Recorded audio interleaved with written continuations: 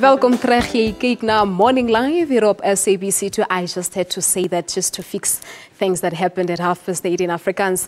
Well, now the World Health Organization has always pronounced iron deficiency as the most widespread nutritional disorder on the globe. It now turns out that the condition affects many people around the globe, and it also affects the functioning of the brain. An extensive German study of almost 5,000 participants found that those who with the illness performed worse in memory and other brain functions. So we're talking to one of the pharmacists, and she's also a health expert. She is Giulia Criscuolo from our Cape Town studio. Giulia, good morning to you and welcome to Morning Live.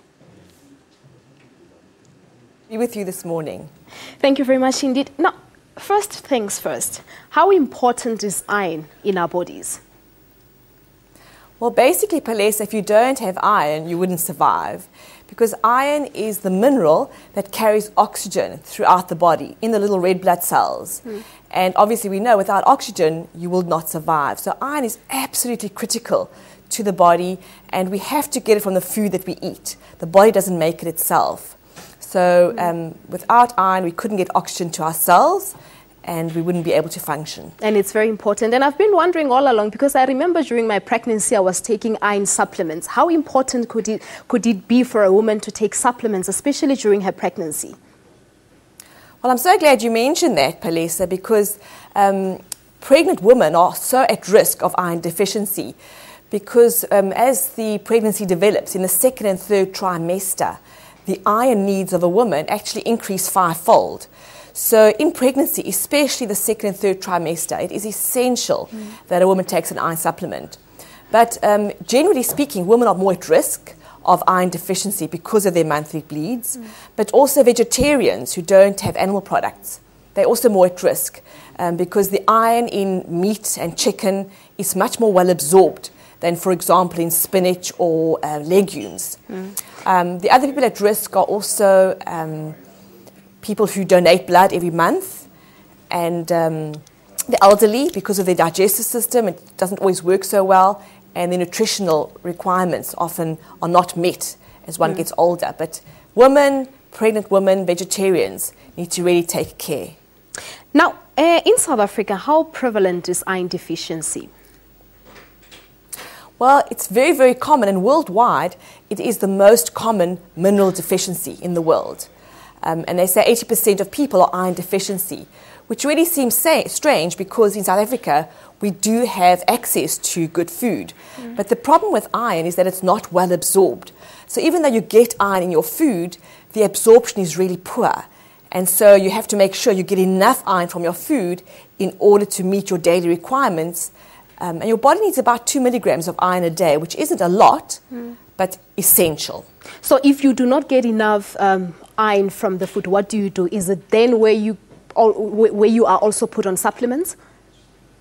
Yes, of course. Ideally, food is your medicine. So start off with your diet. So look, get enough meat, chicken, fish. If you are a vegetarian, make sure you get legumes, your spinach, your green foods, spirulina, barley green are good sources.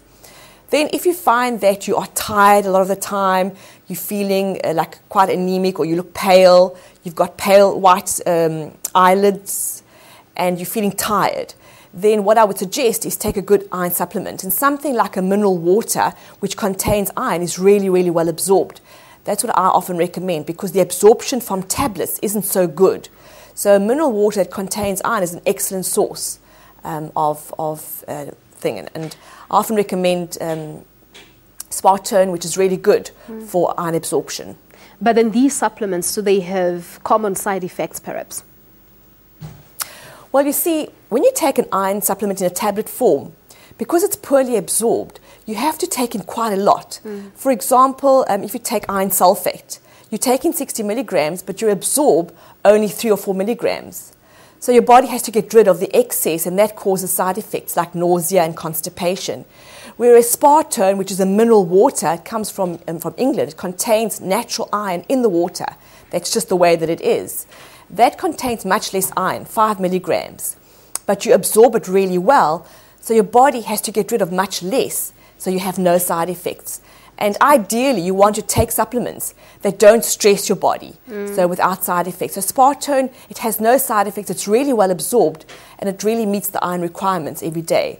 So particularly if you are very, very tired, I would really recommend that you have your iron levels checked. Just go to your local pharmacy, have your finger pricked, check your hemoglobin levels.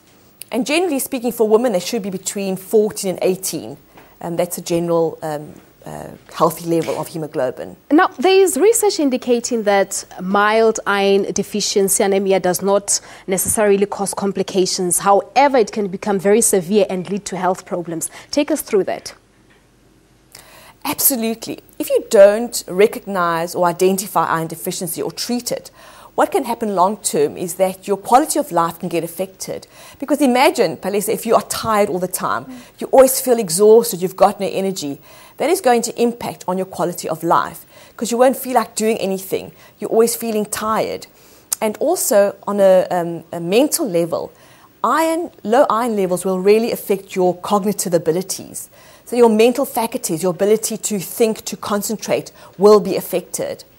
Also long term, if you're depriving your cells of oxygen, that's got very serious consequences in your body. And not treating iron long term will result in, just in general sense of unwellness.